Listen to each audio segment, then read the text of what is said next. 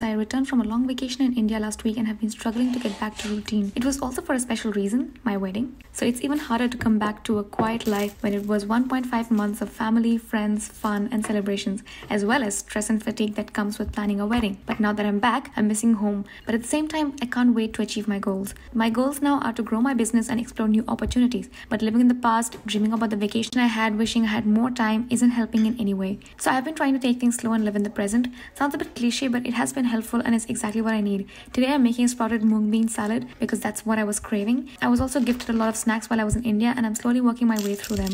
Do you also feel like a simple meal with some snacks, a cup of chai and a good book is therapeutic when you're feeling overwhelmed? It definitely helped me since